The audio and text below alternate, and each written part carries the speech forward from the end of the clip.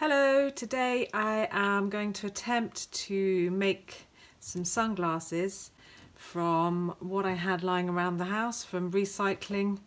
We've got some chocolate boxes, some cereal boxes. I found some nice colourful boxes, but this cardboard is very useful. And you might have some old Easter egg boxes lying around. And I had straws, not very good to be using plastic straws anymore. But if you want to use a straw shape, you can always roll up a sheet of paper.